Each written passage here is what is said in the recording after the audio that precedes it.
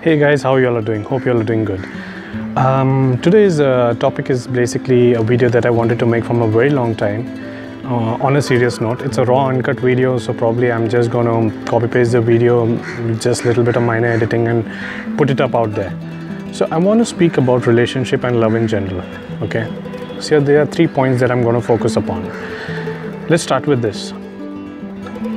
You be in relationship with a person knowing the fact that you're going to marry the person, then only enter a relationship. Probably if you're trying to be in a relationship just for fun, then for that fun you can pick up some hobby, pick up some games, go for trekking, learn some new sports, but you don't play with people's hearts. You don't have fun with people. Okay, that's point number 1. Point number 2.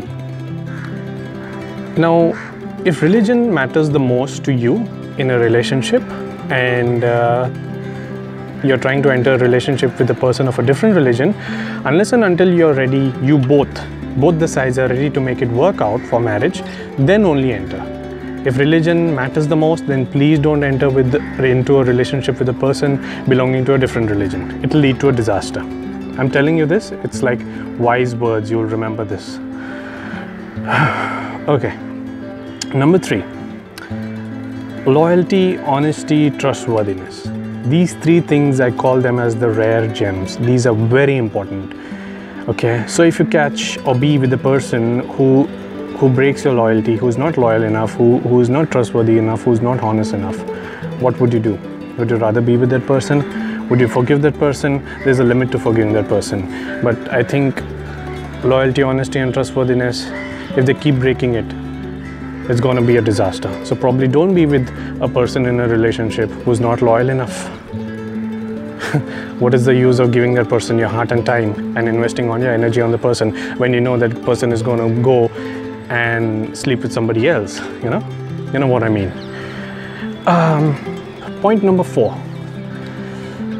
Now, relationships is not a bed of roses. So when you enter a relationship, know the fact that probably it will lead to a marriage.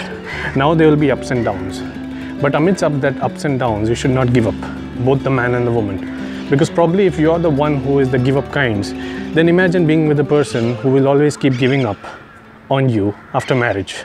Can you be with such kind of a person? No, right? So that's the thing. Don't be with people who give up easily on you. Okay. There's some more other points that I would like to mention. Yes, beauty, the riches, the money that you hold in your bank account or in your pocket, or the designation of a person. Do not get impressed with this. Get impressed with the character and heart of a person. I'm telling you this because beauty, money, the designation, your education, whichever background you come from, that's all going to phase out. Money will increase, decrease over a period of time.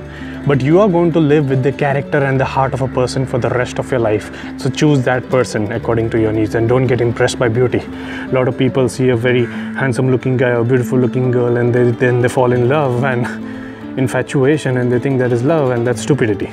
Okay? Others. Let me talk about fights. So probably you're in a relationship where you're having a lot of fights. There's a lot of frictions happening between you guys because of the previous points that I've spoken about. That person is not honest, the person is not loyal, the person probably is of a different religion, and now you're stuck on that and you're thinking, what should we do? Talk about it with that person. Okay, give that person 1 chance, 2 chances, 10 chances, and speak openly with that person. But if you feel that the person is pulling on and you're having fights on a daily basis, then please move out of that relationship. It's going to be vicious and torturous to be with such kind of a person probably after marriage, and you will not like to be with such kind of a person. Having said this, there are many other things that comes to my mind, but if I make a video about it, it will be a very, very long video. Please, with people whom you love, don't take their heart for granted.